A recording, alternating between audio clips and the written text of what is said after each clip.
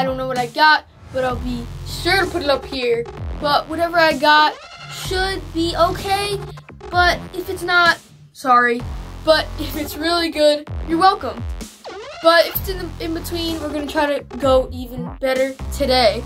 So, let's get, first game up is Titans v Jaguars. And a lot of big things happened. Jaguars lost by going for 2. My opinion, wasn't worth it. A lot of other opinions might say it was. But I think they should have just settled, took it to overtime. But their quarterback is iffy, and Tennessee has been on a huge up. And I think they're going to win. With Marcus Mariota at the helm, they should be able to get the dub. Next game up is Cowboys v Miami, and Cowboys. Done, easy, set in stone. They're going to win, no doubt about it. Not going to waste any more time. Next game up is Bengals v Bills.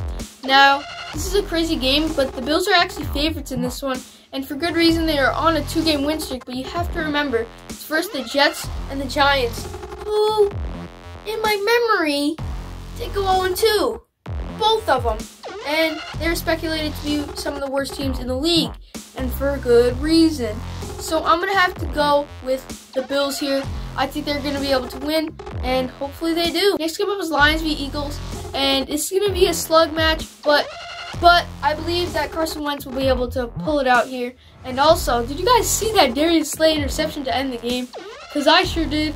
And it was kind of cool. But it kind of contradicted what I said last time. Let's give up is Jets v Patriots. Patriots win, hands down. There's no way the Jets wins here. And it's going to be a miracle, just like in Miami last year, if they do. Next game up is Falcons v Colts. And it's going to be a crazy game down there, but I'm going to have to go Falcons. With Julio Jones tearing it up last time. And also Calvin Ridley tearing it up as well. So I'm going to have to go with the Falcons here over the Colts. Next game up is Raiders v Vikings. And I'm going to have to go Vikings here. But Oakland just doesn't have anybody that should and could be able to overpower the Minnesota Vikings on offense or defense. Next game up is Ravens v Chiefs, and I really want to watch this game, but there's no way I'm going to be able to watch it. But if you can, watch it. It's going to be a showdown. These teams have been going off and scoring 40-plus points in both of their games, I believe.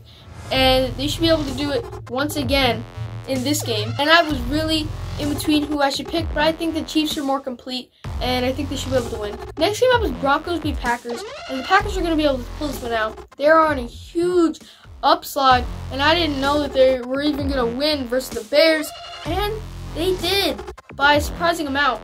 And they are really getting their momentum going, and Aaron Rodgers is playing better than ever, so I believe they're going to be able to beat the Broncos. Next game up is Panthers v Cardinals, and this is going to be a shootout. Kyler Murray is leading his team to a lot of yards, and close games that shouldn't even be close.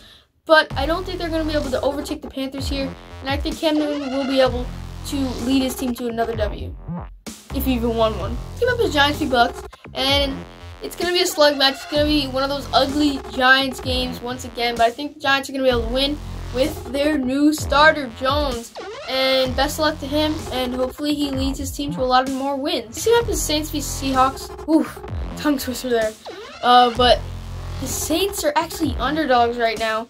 And if you don't know, this is what happened. So, Aaron Donald comes in, hits his arm, or finger, hits his finger, and he's out. And he's out for this game as well. And I don't think Teddy Bridgewater, even though he has so many weapons, is going to be able to beat that Seahawks team with all the momentum that they have. Next game up is Texans v Chargers.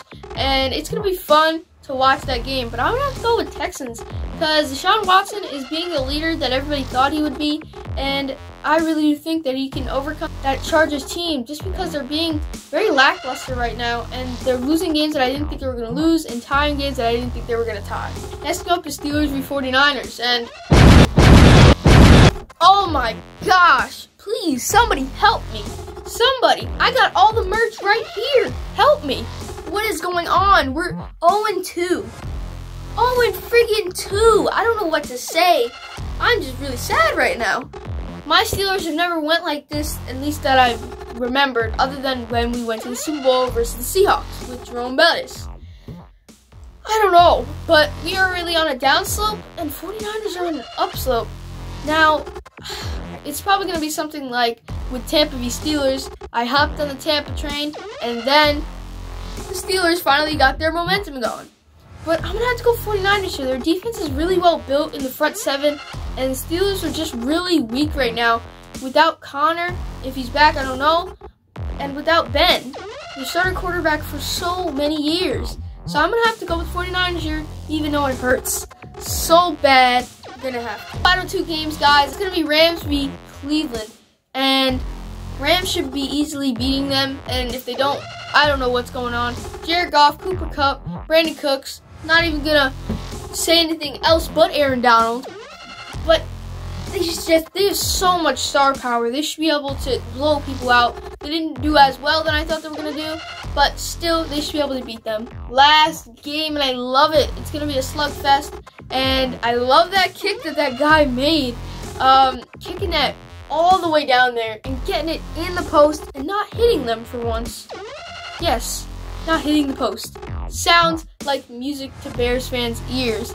And he hit a 56-yarder, I believe, so it was even sweeter.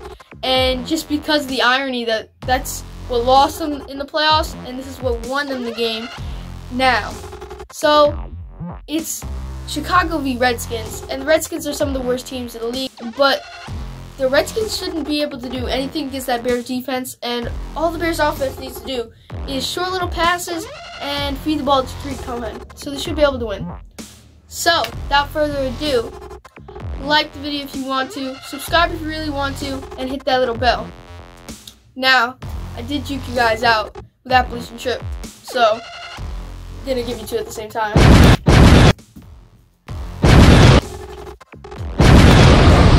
Got it! Let's go! Oop. Peace out, Money Fam. Almost forgot it.